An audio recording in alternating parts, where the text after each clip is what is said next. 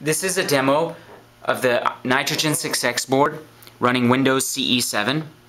The Nitrogen6X is based on the i.MX6 processor from Freescale. The Nitrogen6X was designed to have a wide variety of peripherals exposed, including HDMI, LVDS, Gigabit Ethernet, and multiple USB ports. The CE7 build is based on the Adeneo release. We have taken the Adeneo release and modified it to add some features, including Internet Explorer support. We've also changed the way the SD card creation is done, whereas now two files are just copied to the SD card using a FAT file system. We've also included full 1080p video support. This version is for evaluation, so please contact us to get an evaluation NK file